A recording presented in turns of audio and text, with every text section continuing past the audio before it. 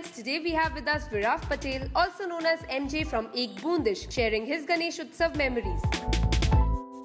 मैं पूना में पला बड़ा और जब भी गणपति की छुट्टियां मिलती थी हमें तो हम चुपचाप मम्मी को बोलते थे कि मम्मी देखो ये सामने मोहल्ला का गणपति पंडाल है ना, हम वही देखने जा रहे हैं।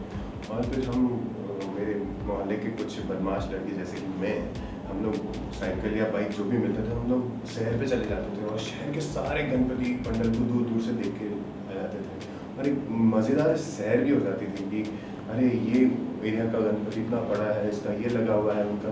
और ये हमारे कल्चर का इतना बड़ा हिस्सा है क्योंकि हर एक पंडाल में आप अलग थीम देखोगे। किसी का बॉलीवुड थीम है, किसी का महाभारत थीम है, किसी का रामायण थीम है, किसी का कुछ अफ्रीकन थीम है। और हर एक साल लोग नया नया करने की कोशिश करते हैं। जैसे कि कलकत्ता में दुर्गा पूजा इतने बड़े पैमाने पे मनाया जाता है, तो ये हमारे रीजन का ही कह सकते हैं खासियत है। तो बचपन में वो होता था।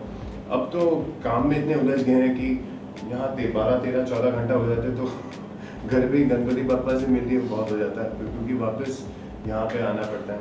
फिर उसके बावजूद हम कोशिश करते रहते हैं कि किसी के घर पे चले जाएं, किसी से मिलना हो जाए और पूछना, हालचाल पूछना हो जाए। तो thank you Ganpati for giving us those moments. And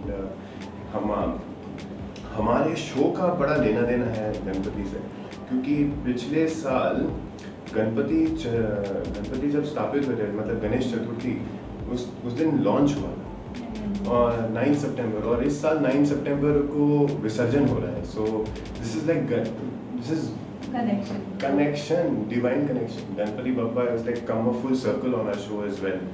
And thank you. I hope you bless us, Ganpati Bappa. आप इंडिया फोरम देखते हो ना? नहीं देखते हो तो प्लीज़ आप सब जगह हो. I know you're omnipresent. So please bless us, bless this India forums also. बड़े अच्छे लोग हैं, अच्छा प्रचार करते हैं हमारे शो का. So and bless the audiences who are watching this. So Ganpati Bappa, Moria.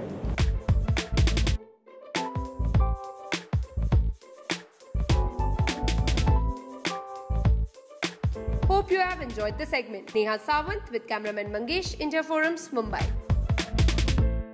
Hi, this is Chavi Pandey. Keep watching India Forum and do subscribe for WhatsApp TV.